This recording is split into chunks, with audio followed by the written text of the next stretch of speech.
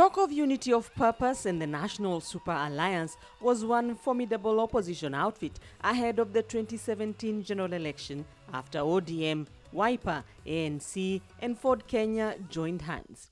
But now the alliance is on its deathbed. We must look forward. NASA is the past. NASA is history.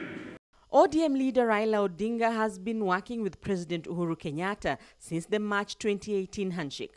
Wiper leader Kalonzo Musyoka, ANC leader Musalia Mudavadi, and Ford Kenya's Moses Wetangula are engaging KANU chairman Gideon Moi under the One Kenya Alliance. But with Wiper, ANC and Ford Kenya officially in NASA, OKA cannot be formalized. ANC has now taken the first step at cutting ties with NASA.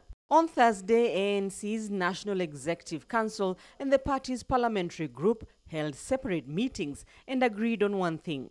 We are going to get out of NASA, and we've given our party leader a go-ahead to go and do a letter to remove ANC out of NASA.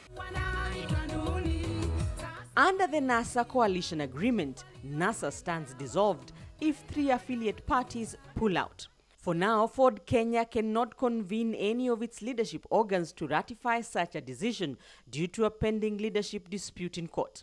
Wiper, it appears, developed cold feet with consequences of losing leadership positions.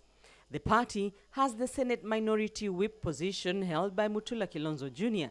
and the Deputy National Assembly Minority Leader position held by Robert Mbui.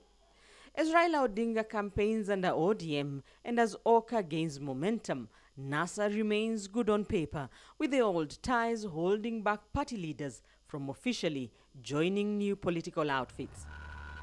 Rita Tinina, KTN News.